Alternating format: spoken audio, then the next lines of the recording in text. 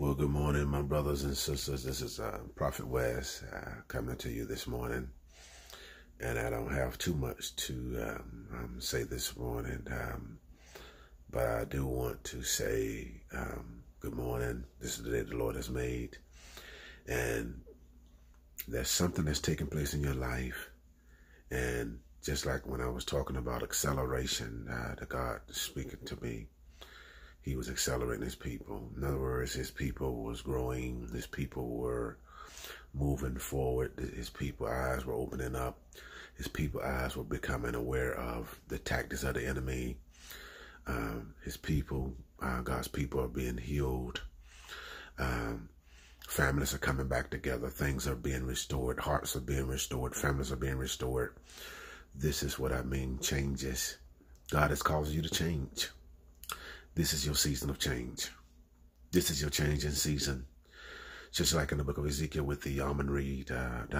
When the almond tree or the almond reed is there, it represents the sign of a new season, the beginning of a new season. And this is what's happening with you. If you notice, when it's going from spring to fall, how the leaves begin to turn colors and how the leaves begin to fall and how things begin to fall away. Many of you, you're in your fall season. Some of you, you're in your summer season. You're in a season where you're going to blossom. You're in a season where things are going to begin to sprout out, begin to flourish, begin to appreciate itself, begin to compliment itself, begins to compliment God. Harvest, your harvest, what you've been through is complimenting God. That's why the Bible says if you faint not at the promise, you're going to reap the harvest. You are appreciating God. When your harvest comes, your harvest is glorifying God. It's giving God's glory. It's giving God praise. Every animal, every creature give God's praise. The wind give God's praise. We give God praise.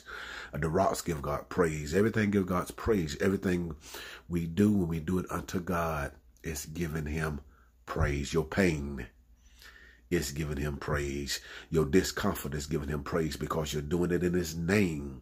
And because it's giving him praise, there's coming a greater praise. There's coming a greater glory that's coming concerning you. But what you must do in the season, this hour, as you're doing it, go with the flow, change.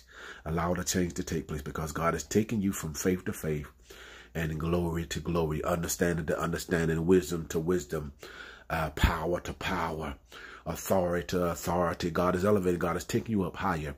But with every time he takes you up, there's a warfare, there's a fight, there's pain, there's discomfort, there's all those things, but all those things are part of it. As I talked about the rocket being launched, fuel, you're being filled up. Faith comes by hearing and hearing by the word of God. You've been filled up, you've been filled up, you've been filled up, and now you're being released. You're being released. The change is taking place.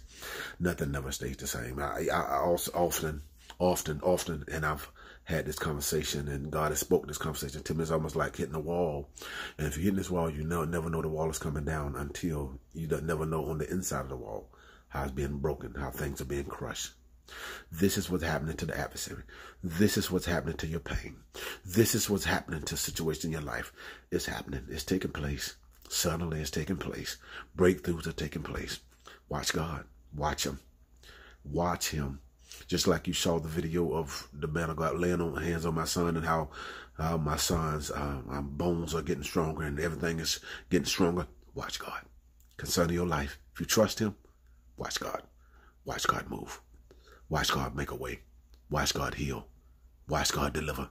Concerning my son, keep looking, keep watching. Watch God. Watch what God do. You already saw what God has done. Watch what God do even greater. It's going to get greater. The story ain't over. It's just begun. God bless you.